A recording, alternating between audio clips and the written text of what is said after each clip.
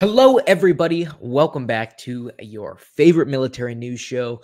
This week, we have some interesting news stories regarding my beloved Army, as well as the Air Force's clarification to an age old military question: what can I get away with looking like? So get ready because we're about to inform you so freaking hard on this week's episode of The Debrief.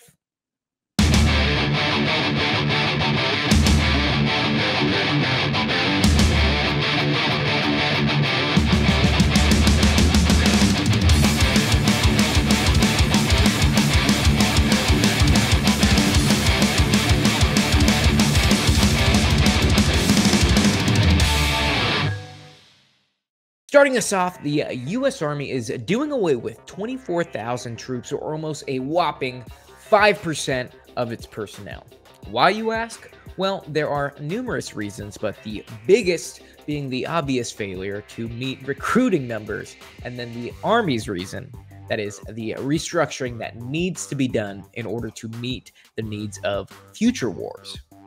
If you're active duty Army and watching this, do not be afraid. These cuts are said to be spaces and not faces, meaning that the Army is cutting already vacant positions within. Now, these cuts are targeted primarily at positions dealing with counterinsurgency and counterterrorism, as future conflicts are guesstimated They're guesstimated to be with foes more advanced than dudes in flip-flops living in caves. So if you're scared that you're going to lose your job, you probably aren't, and you're good to go. Now, here's the Army's shaving plan, according to ABC News. We have 3,000 troops from Special Operations Forces, which hurts my heart, 10,000 spaces from engineers and similar jobs that were tied to the counterinsurgency missions. We have 2,700 cuts from units that do not deploy often, which is, I'm kind of okay with that because they're not doing their job anyways. 6,500 cuts from various training and other posts, so like schools and other courses of that nature. 10,000 will come from cavalry squadrons, striker brigade combat teams, infantry brigade combat teams, and security forces assistant brigades, which are used primarily to train foreign forces. Now, those numbers don't really seem to add up to 24,000. It might be a bit more than that, but who am I? I'm just a guy that went to college. My 2 cents on this whole matter: I do see the necessity for these cuts. I mean, there are thousands of empty positions within the ranks since I was in, and if they don't need to be there, why should they stay? As long as they aren't removing good soldiers from great positions that are quite honestly extremely helpful. So in addition, the word around town is that they will be adding 7,500 new positions specialized in air defense, counter drone, and 5 new task forces with enhanced cyber intelligence and long-range strike capabilities.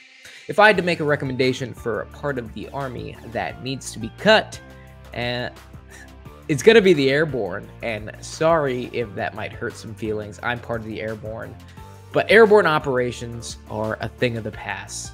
They go again. If we're versing a conventional force, good luck not getting shot down miles from the drop zone.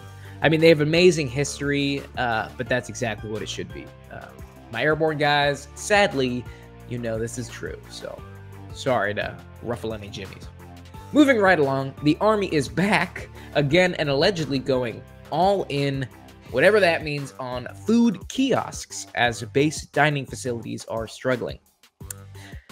I feel like base dining facilities have always been struggling. Even normal folks have probably heard the horrors of the military chow hall. You know, I must be completely transparent with y'all because in my experience, I had the luxury of having one of the best chow halls in the military, and that was at 2nd Ranger Battalion because it was strictly for Rangers. But that doesn't mean I didn't have to suffer anytime I went somewhere else besides that chow hall. So there goes my chow hall privilege. Food kiosks must be a new thing because these weren't around when I was in. These kind of sound like those snack stands that you pass by at the airports that sell you an $18 sandwich that are never good or hit the spot. Ugh, bad idea. Senses are tingling. I don't think the Army should be going all into snack bars instead of ramping up some sort of rehabilitation program for their current dining facilities. When dining facilities are done right, like in my experience, they are truly amazing and a great treat for soldiers. But when they're done wrong and they're ignored, that's when we start to see TikTok and Instagram Reels start coming out showing raw chicken, right? I have some ideas that our soldiers might enjoy. How about giving soldiers who want their basic allowance for subsistence and let them eat their own food and choose and grocery shop for their own, instead of forcing them to eat at chow halls that are considered booty? Now, this obviously comes with allowing them to also be able to cook inside of their rooms. And I know that's really scary to leadership and it's hard to wrap your mind around, although you let them operate and maintain millions of dollars worth of equipment. It does bother me because in the article by military.com, they had mentioned playing around with the idea of giving soldiers a meal card that would allow them to go off base and eat at normal restaurants.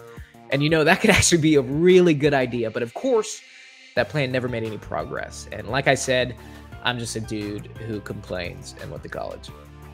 Finally, are you in the Air Force and not sure whether your new hairstyle is in standard?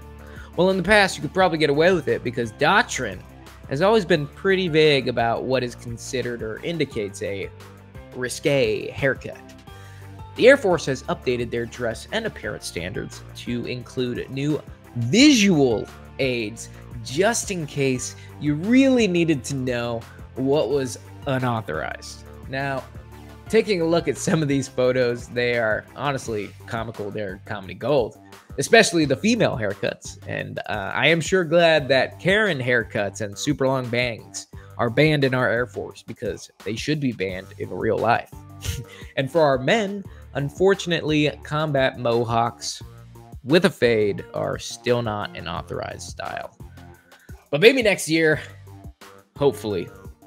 In addition to hairstyles, you have a guide on eyelash length and nail polish color. Sorry, ladies, I know there's unbelievable beauty standards nowadays, but you won't be able to glue fans on the end of your eyelashes anymore. We need you to be able to see what you're doing when you're at work in the military. Also, the Air Force is allowing hand and neck tattoos in an effort to keep and recruit talent within their ranks, which honestly I think is super cool. I think as time goes on, the military, they're going to need to recruit a younger generation. So we're going to start seeing more relaxed grooming standards in order to appeal to that younger generation. And that is not cap. But good on the Air Force for making things easier on their airmen to make sure that they are in standards. Long gone are the days that you are not sure whether you will get in trouble for your new half brunette, half bleach blonde hairstyle. Well, folks, that is going to do it for this week's episode of The Debrief. If you enjoyed watching it, go ahead and hit that thumbs up button and subscribe to the PCFM podcast here on YouTube. Let me know in the comments section what you thought about our news today.